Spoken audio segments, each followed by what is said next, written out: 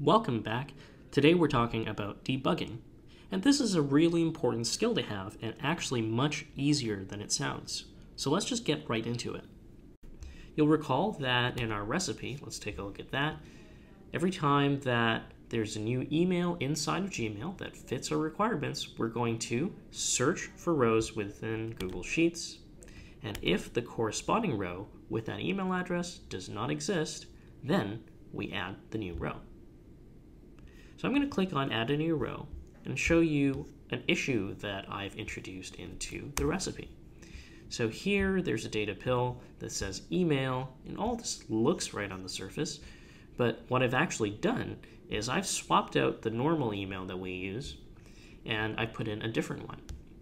So what we should use is the email that we got from the Gmail email. There's the trigger.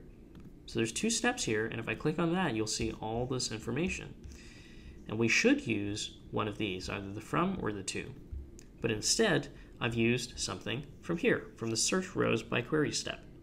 So you can think about why that might not be such a good idea, but let's just try it out and see what happens.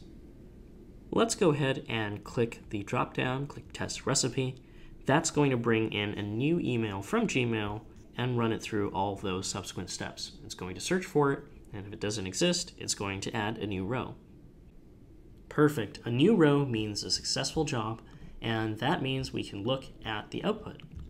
There was a date, but there was no email address. So let's go through a process where we can isolate the cause of the problem.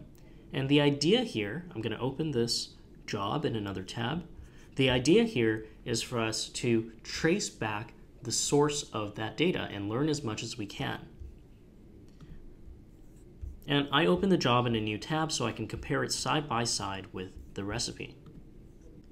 And recall that the job is the actual run of the recipe. I'm going to go to the step where I know that things broke and click on data. So this is what we sent Google Sheets. Okay, this is add a new row in Google Sheets. This is the input, what we sent it.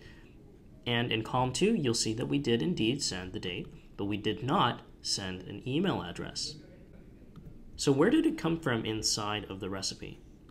Okay, we can click here, and to find out the source of that data, I can just hover over this data pill. This is the email. If I hover over it, you'll see that it came from step 1. It highlights the step. And if I collapse this by clicking on it and hover over it, you'll see that very obviously it came from step 1. So let's go to step 1 and see what step 1 was. Well, we do have the address. It's searched for a row with this email.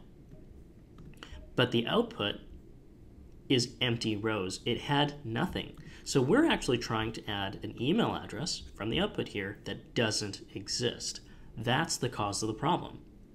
And now that we found the cause of the problem, we can fix this by going back to the recipe, deleting this, clicking on the correct step, and getting the correct email address.